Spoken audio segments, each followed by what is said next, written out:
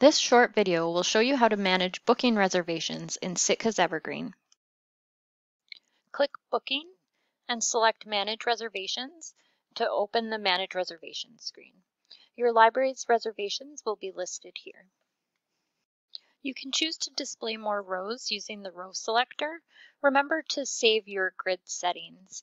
Click on the wheel and select Save Grid Settings. You can filter the reservations. You can filter by patron, you can filter by resource, or you can filter by resource type. So if you filter by patron, you can enter the patron barcode, and you'll see all the reservations for that patron. If you filter by resource type, you can see all of the reservations for a specific resource type. To filter by resource, just scan or enter your resource barcode, and you will see all the reservations for that particular resource. Select the reservation and then click on the Actions button.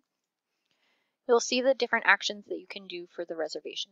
You can cancel the reservation, you can edit the reservation, you can return the reservation, you can view the patron record, you can view reservations for this patron, or you can view reservations for this resource. We'll choose Edit Selected. The record editor will open. We can edit the end time or the start time for the reservation, or we can add an optional note.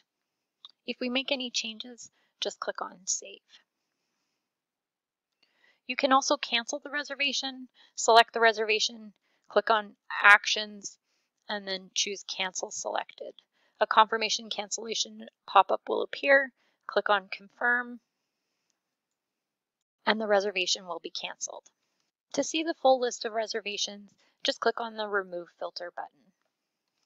Thank you for watching this video, and for more information, please visit the BC Libraries Cooperative website.